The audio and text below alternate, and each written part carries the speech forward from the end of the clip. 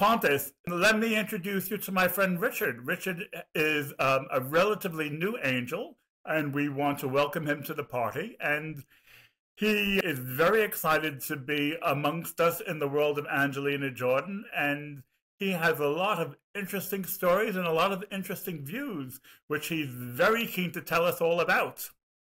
So, Pontus, this is Richard. Hi, Richard.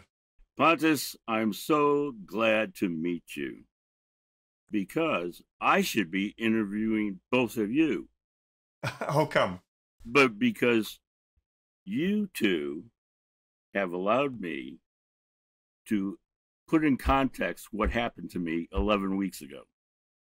Okay. Tell the story. Why don't you? I was telling Alan I was living a very hobbit life, hobbit routines, hobbit friends with no excitement. And then I heard Angelina Jordan, and my world turned upside down. Wow. And in 11 weeks, I've talked to more people across this planet than I have ever could have imagined. Wow. That's powerful.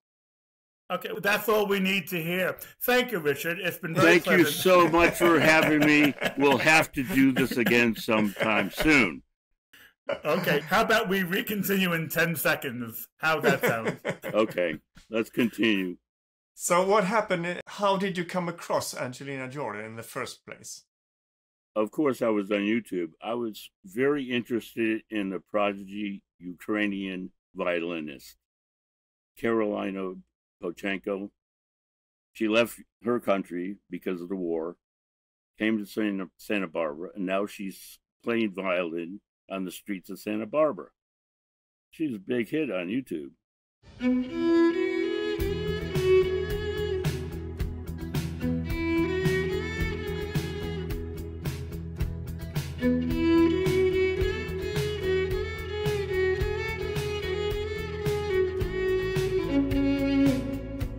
And when I was watching, there was a thumbnail of another little girl, the iconic photograph of Angelina Jordan saying, "I put a spell on you," with the iconic pose.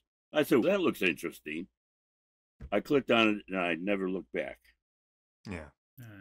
That song really does that to you. Yes, indeed. It's so powerful.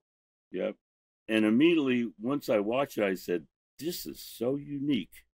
And I could see how phenomenal she was. Even in a 4-minute clip, it blew in my mind. And I had to know who she was, where she came from, and anything and everything about her. Yeah. So you went down the so-called rabbit hole. Yeah, but I liked Alan's explanation of the rabbit hole so much better. Salt mine outside of Krakow, where the cathedral was built in the Middle Ages. And that's what I found during the rabbit hole. That gorgeousness. Because, Pontus, in Krakow, there is a salt mine, and down in the salt mine, there's an actual cathedral.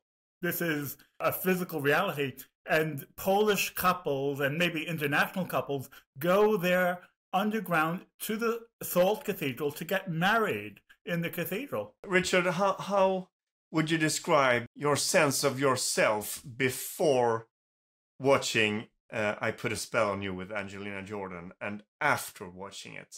What, the transformation? Yeah, personality changes? Yes. Mood changes? Yes. All the things you guys have covered for the last 3 years happened to me 11 weeks ago. That's amazing. I was always an intellectual introvert, always the observer, never the participant. Okay. But now I talk to everyone. Just like Robert DeMartin said, once I saw her, I wanted to share her with everyone I knew. I carried my phone around. Oh, look what I found. Look what I found. Anyone I know knows that I love Angelina. You know, and I promote her or introduce her to people every day of my life. The grocery store, the gas station, the restaurant, CVS, the UPS driver, the FedEx driver. Someone else said it's like having a little kid with you and introducing this kid and saying, this kid is going to be huge. His name is Elvis Presley. Right. And some of the looks I got were pretty stunning. But I persevered. I've got a lot of my friends and a lot of people I don't even know to watch her and listen to her. And it's made a big difference. And I've made some friends over it, too. Yeah. But Richard, it's everything that you've been doing quietly behind the scenes, which has been inspired by Angelina Jordan. And that is especially the reason why Pontus and I wanted you to speak about tonight, because you have picked up the ball and run with it, and you've hit the ground running in terms of your enthusiasm, and you have a grand vision, a grand overview of how Angelina has affected you. And to my ears, it's quite unique. It's unique, but it's not unique. And I'll make Pontus an example. He's already did what I have been envisioning. He's gotten actors, reactors, singers, artists, and fans together and produce a tribute to Angelina. He's got the community together and working together. I know what you're saying. It's like the song Old Enough at Last. I just must point out, it wasn't my idea to do that. Steve Ackerman. Yeah, exactly. But you're a definite impetus in the whole project. Yes, I jumped aboard as soon as I heard it, because like you're pointing out here, it's like the community coming together is such a nice thing, and it's actually like showing the world what is actually happening, that we are coming together. We are like a big family, really, around this once in a lifetime talent. It's like, yeah, we need to do something because we are influenced by her creativity, that we need to do something.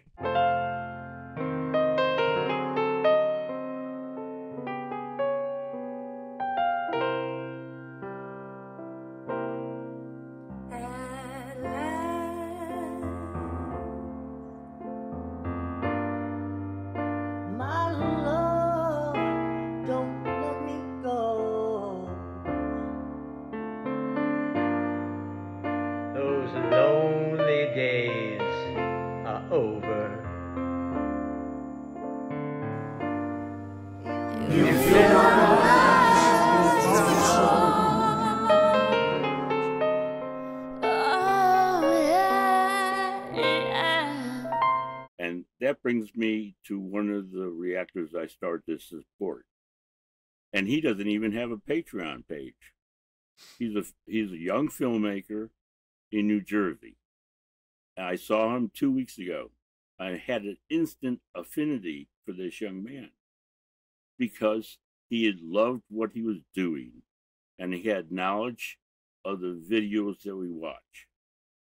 And so I started conversing with him. We had a nice Gmail threads going, and we started learning about each other. And I started to, I don't say request anymore, I say recommendations.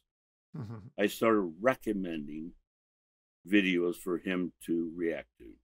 And this is the other thing. When he saw the clip of Angelina doing I'm a Fool to Want You, he was so giddy, and he said, I want to create. I want to create something. I want to make a film. Just because hearing her voice. Okay. It gave him an idea. And I'm seeing that all over the time. I want to say thank you to this channel's new producer, Richard. Thank you so much for coming here and volunteering your time to give more information on Angelina Jordan. I started my journey this year, and he has also made donations to the GoFundMe page, and I appreciate you so much. It makes me feel like I want to create something. This song makes me want to get out there and make a film, a period piece. Using this song, I want to create something. That's incredible that she makes you feel like you want to get out there and make something. I want to make a film. Both of you started this podcast 3 years ago because you were compelled to create something.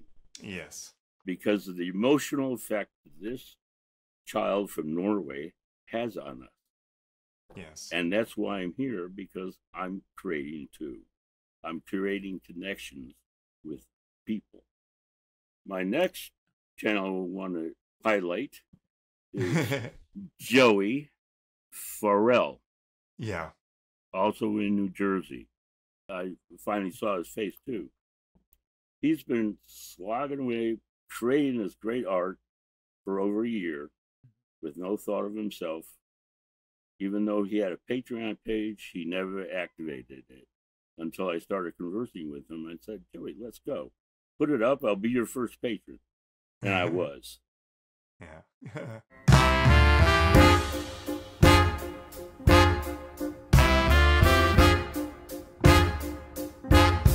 I put a spell on you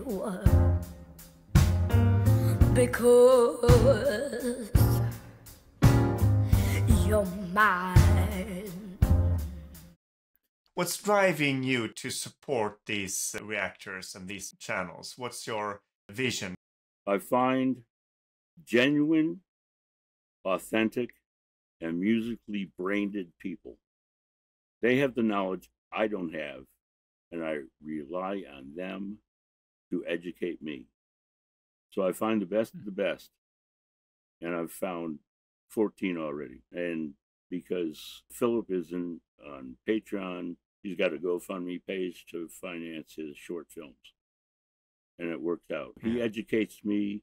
Abdallah Bustani, Arab Man Reacts, is another one. He's educated me musically, and his reacts are just filled with authenticity and genuineness.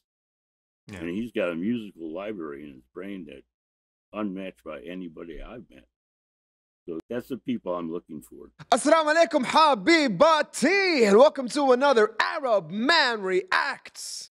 When you say you get educated, I have the same feeling there, because when I started out with listening to Angelina Jordan, I wasn't that into music at all, really. I listened to music, but I didn't know much about it.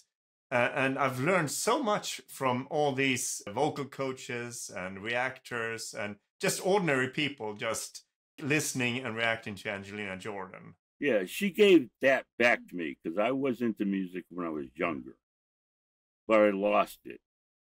And it didn't come back until I started to listen to her. And I've told Alan this before. She gave me back the awe of the beauty of sound and actually the beauty of all things around us. Yeah. Because it's really education with a capital E. It's not just education about music. It's educating about how much broader and deeper we can feel. And it's educating about the unseen community we have around us, which we then can see and develop and make contact. So the education is on so many levels. It's not just a musical education. That's true. It is, and that's exactly right. Because some of these reactors react emotionally because they can't help it. And that educates all of us that we need emotional intelligence and emotional balance. Some of the people that I'm surrounded with that doesn't really get Angelina, I get a sense that it's somehow people that don't want to open up to emotions. Because I think that is one of the keys here. It's you gotta let your guard down a little bit and let the emotions into you to get that kind of connection that is really important between the performer and the audience, the listener. And for me, Angelina did that right away. It was like a lightning strike when I first heard her. And so I guess I'm one of those people that are quite open to emotions. But I get the sense that people that are not, they tend to take a while to break down when listening. And that's absolutely true. And everybody takes it at their own pace. Yeah. And you can actually see it in some of the reactors that, okay, they're doing it because it gets views and everything, but they don't really get her. And then they do another one, and then a third one, and maybe on the fourth time, they like just get it. You can almost see it in their eyes. And I call that the epiphany. They have an epiphany when they finally, oh, this is beautiful, and I'm moved. I'm touched. My heartstrings have been pulled. But in the Angelina Jordan community, we have a lot of scientists, and we have a lot of professors, and we have a lot of engineers. We have a lot of highly intellectual professional people, and by nature, they may not be overly emotional, and yet they are still reached. Maybe, for example, the scientist will say, oh yes, that's very interesting, and I'm intrigued.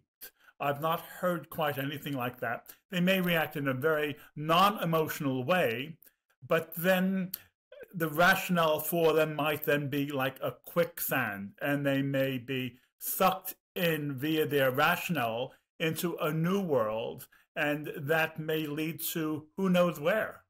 And didn't you do a podcast with scientists talking about hormones and endorphins and dopamine and serotonin?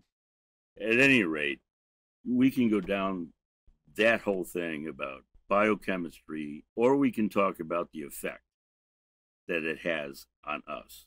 That's more important. I think it is too. They can do their studies. We can enjoy this journey.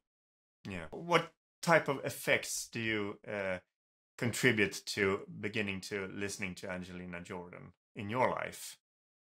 Oh, from introvert to extrovert, to observer to be a participant, to beginning to create. And those are the main effects. But also, I'm more kind. I'm a better person. Yeah. I see the goodness in people, even ones that aren't so good. Isn't that amazing? Yeah. It is the true miracle of this phenomena. If you find religion, you can understand why these things happen to you. But just to hear a little girl sing and have this type of reaction, this is the most mind-boggling thing. And this is really why Pontus and I started this podcast, because Pontus looked at me and I looked at Pontus and we said, what is going on? We have to talk about what is going on. And we're still talking about it. Yeah, 3 years later. Yeah. Yeah, exactly. Yeah, gentlemen, I've only been doing this for 11 weeks. Yeah, you have a long way to go. I'm the true newbie in all this. I haven't been called a newbie for 45 years. It is so refreshing. Yeah. And I use the new founded kindness within me. I use that a lot in my life now these days. I'm working with education nowadays, and I'm doing like classes for grown-ups in business. And I have to use that newfound power within me in those situations all the time. And I'm so looking forward to this in a whole different way than I used to do, because I used to see the challenge as a little bit scary. But now, these days, I see the challenge more, yes, let's do this. Let's bring these people together and let's have fun and let's enjoy one another's company in a whole different way than I used to do. That your acts of kindness are reciprocated? Are you getting more kindness back to you? Yes, it's difficult to say if it's in the eye of the beholder or if it's really there. But I started a new class, and this particular class I have in mind, they started with me. So I was the first teacher, and then other teachers came along, and so this was like an opportunity to build the groups. And I've heard that this group has so much, like a small community, and they're really happy. They're having an affinity for each other. Yes. And I think that has to do with the kind of vision I'm having now these days because of my sense of what Angelina is all about when it comes to kindness and that sort of philosophy, really. She doesn't even say much about it. She just says, let's be kind to one another. But it's also the way that she affects me every day when I listen to her songs. I get emotional every single day, and that sort of brings out a new me. And I'll relate a case for myself. I've come to the conclusion there's a balance. There's a balance in emotional life. If I'm not moved to tears by something of beauty, I don't have a fulfilling day. And the flip side, if I don't have a belly laugh every day, I don't have a fulfilling day. So it's the emotional balance that we're all striving for, the inner life. And then it irradiates out from us to others because of a child from Norway. The other thing which is not very much talked about is the way Angelina Jordan's life has been chronicled and captured on video. And for people like us and all the angels, there's just so much material that we can follow of her growing up and her interviews and her TikTok performances and so much background information that Angelina Jordan doesn't need to say much, because we can see the progression and we can see all of the influences of where she has reached today.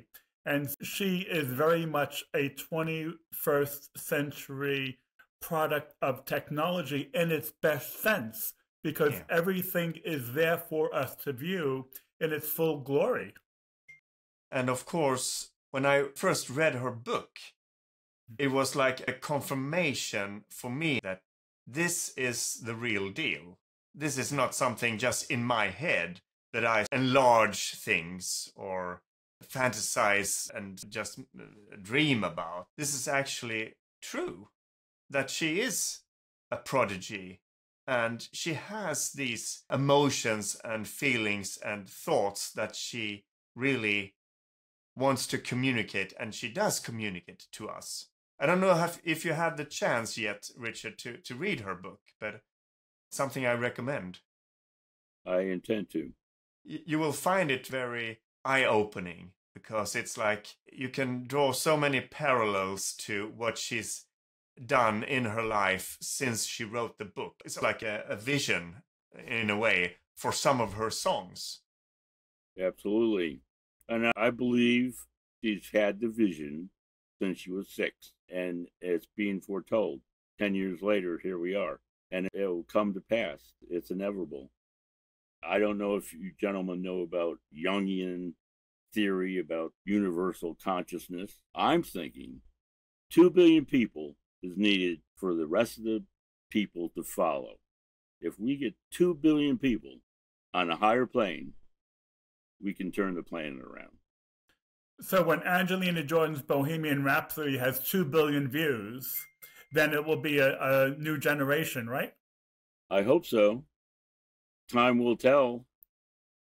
But I think our work in the community is part of that effort, to reach more people on more continents, to hear the voice. It's not work. It's more like a calling. It's a mission. Yeah. And that's how I see it. Not being a missionary and not being a zealot, just spreading the word. The podcast that Pontus and I do actually sprung up and began organically because Pontus and I, we would Zoom regularly and we would have such interesting animated conversations that we more or less said, actually, we should record these because this is fun and this would be of benefit. And I'm so glad you did. It's just almost like an extension of our spontaneous friendship. And it was organic, and so many choices we made were no-brainers. Pontus said to me 18 months ago, Alan, you and I should do a documentary together. And I said, Pontus, great idea. I wish I had thought of that. And gentlemen, it's a beautiful thing to behold. Nice. It really is. It's both Pontus and I have more come out of ourselves. whether we can say we were a little bit more introverted, but I speak for myself. My conversational skills 24/7 now are much improved simply from doing this podcast, because I've learned to be able to think on my feet as I'm speaking. And that's what the art of conversation is, alive and well. And it's a beautiful thing. You guys are amazing. It's also like you started out saying, Richard, with the community and getting friends all around the globe. That's just a beautiful thing. I've never had anything like it. No, not in my life. No. And I've been around the sun 71 times. Yeah. To be able to talk to a gentleman in Sweden, and to be able to talk to a gentleman in London, and talk to my friend in Beirut, and Alan's friend that I joined her Patreon page in Paris. That's a phenomenal experience for myself. In 11 weeks. When I flew to Geneva last year, my friend, the scientist, happens to work at the CERN Institute. And he said, Alan, would you like a tour and see what we do here? And I said, of course I would. And it's not just a matter of the CERN Institute, but for me, this is an example of the unlimited nature of the human imagination. And this is why we are Angelina Jordan fans, because this also touches the unlimited nature of the human imagination. Yeah. And that's the CERN Collider? Yes, exactly. Yeah. That's great. I wish I was there, because I love science. I love it. I can't get enough of empirical facts. Not opinions, just what we can observe totally and dispassionately. And then transcend that into the supernatural, because science can't give us all the answers. Exactly. That's why we're Angelina Jordan fans, because science cannot give us all the answers. Were you not able to go to the concert? I had made obligations before I ever knew her name. Yeah, me too. Yeah, so I couldn't do it. I do plan to go to wherever she is touring next. Yeah. Because I got to meet all the guys I've met. Yeah, exactly. There's two good reasons to go to a concert. It's Angelina Jordan, of course, and it's also the community that we get together and talk to each other. That's so brilliant. Yes, indeed. Well, I need to bring up one other gentleman. His name is Alex, and he has a reactor channel in Italy. Phenomenal man. He's a metalhead of all things. Metallica is his Bible. Yeah. But he's done 50 reactions to Angelina. And I just submitted 4 more recommendations. Man is the sweetest, tough guy I know. So check him out. Alan's already knows who he is. Get a couple clips of his reactions, because the guy's good. Yeah. And he loves music. Too late. My time has come. Wow. Sudden shivers down my spine. God. Body's aching all the time. Goodbye, everybody. I've got to go. Gotta leave you all behind and face the truth. Wow. Wow. Okay. I was, man, wow. Great. Okay, now I got it. Like, all that comments over there. Richard, it's been great having you on, and we have never had someone who is so new to Angelina Jordan before, and we are catching you in the steep part of your trajectory, and long may you continue up into the heavens. Yeah, I don't see it ending myself. No. My plans is for another 30 trips around the sun. Okay. Thank you, Richard. Thank you, Richard. You've been a wonderful guest. Gentlemen, the thanks is all to you. Truly. Thanks. Good night now.